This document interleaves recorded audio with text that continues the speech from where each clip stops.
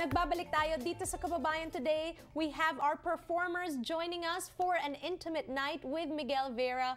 Of course, kasama natin si Miguel Vera dito, syempre.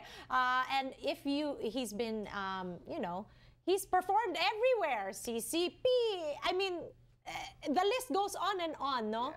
Yeah. Sa lahat ng mga ginawa mo, Miguel, ano yung talagang pinaka-memorable performance mo so far in your lifetime? So far, yung mga plays na ginawa ko sa CCP, Limitang, Here, El Fili, kasi marami akong natutunan eh. So na-apply ko sa buhay, kung paano ko tinitignan yung buhay ngayon, problema sa bansa natin. So marami, as in marami. Yes. Yeah. At ikaw naman, Kit, you have performed in world-class venues as well. What is your most memorable performance yet? Well,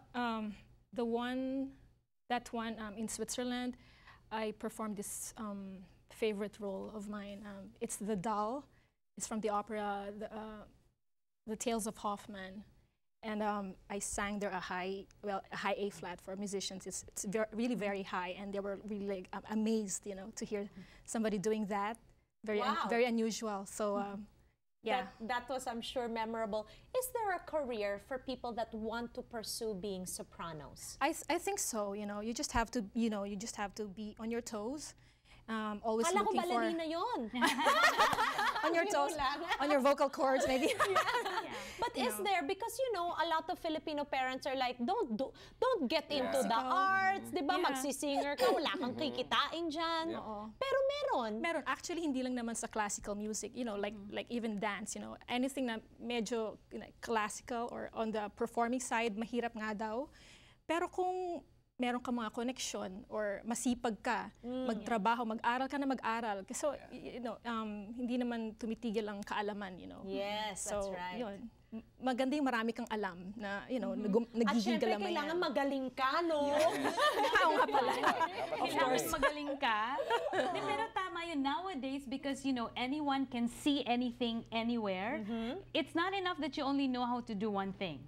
Diba? And the thing is that you get exposure even while you're at home. So ang laki ng competition. So you have to do something that basically stands out. Dapat nagsa-stand out. Kaya ang Filipino music nagsa-stand out lalo na dito sa Amerika kasi we don't see a lot of artworks that are really Filipino written or written in Filipino. Yes, diba? That's right. Yeah. Special tayo kumbaga. Ayan. Kaya tamang-tama yung concert ni Miguel. Talagang original Filipino music. That's right. Okay, at ngayon naman, isa-serenade tayo ni Kit Navarro ang kantang Ikaw. Let's watch this. Ikaw ang bigay ng may kapal, tugon sa aking dasal.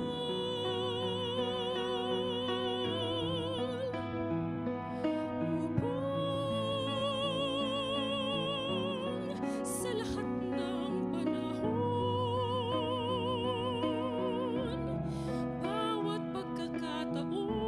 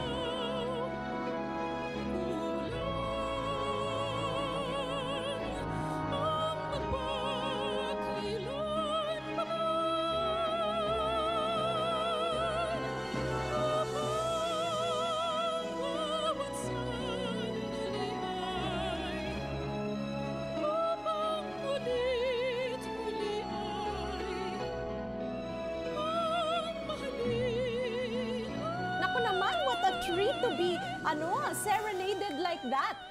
You have more of a treat when we return because it's our Valentine month here on Kababayan Today. Stick around dahil may duet si Miguel Vera at si Kit Navarro when we return here on Kababayan Today.